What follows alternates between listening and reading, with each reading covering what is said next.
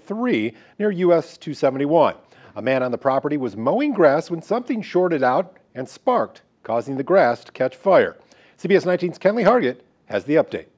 About 3:30 yesterday afternoon, I brought my dog outside and noticed it was kind of hazy and got to smell an odor of smoke. Mark Armitage lives less than a mile from where the fire took out 51 acres and knew the fire was bad when he saw all of the different emergency vehicles. That was the direction the smoke was coming from. It was super hazy up in here. Up the road from Armitage's house is the Liberty Water Company. Their employees came to warn him that fire crews were coming to get more water. About 5 or 5:30, the water company came up and told me that there was a bad fire out there and they were leaving the gates open so the fire company could get the water.